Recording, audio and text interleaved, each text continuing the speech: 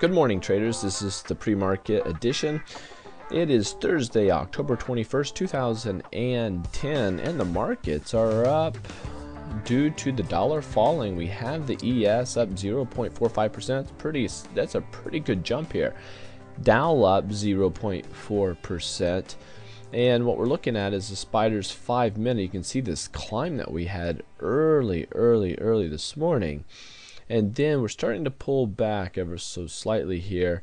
And let me show you a 15-minute chart. 15-minute chart, we're actually busted through a resistance point at 118.59 or 55, and we've come right back down. So here I'm going to go ahead and drop another line.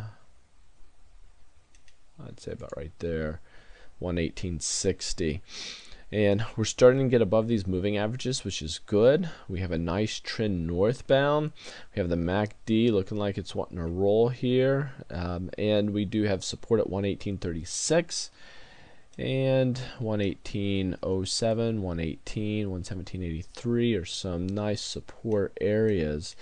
And if I go to, well, let's do this. I'm going to go above. If we get above this 118.82, 119.47 is kind of the next area on the Spiders as far as they are concerned. And if I go to a 60-minute, we had a nice run yesterday.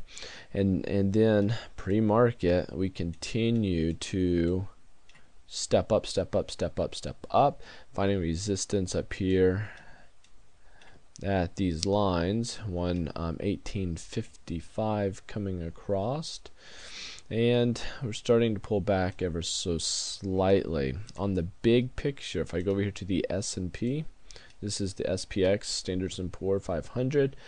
I do think that if we do rally high, we're going to have some significant issues with 1185, 1186, so that would be on the Spiders 118.50, 118.60.